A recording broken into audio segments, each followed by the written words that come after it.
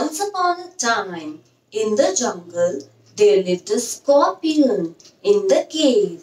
One day, when Scorpion was taking rest in his cave, he thinks that he has to search for another cave. So the next day, he left the cave.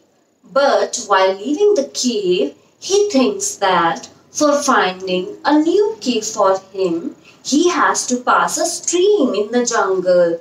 But he don't even know how to swim. What should he do? Then he got an idea that he will talk to a frog who lives near the stream. A scorpion and a frog meet on the bank of a stream. The scorpion asks the frog to carry him across on its back. The frog asks, "How do I know that you won't sting me?"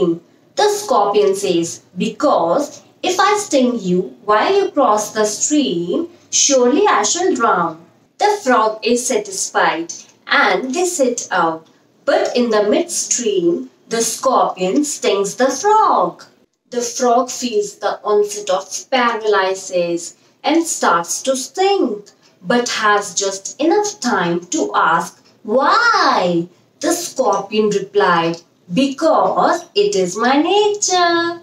So the moral of the story is, always be aware of the true nature of others.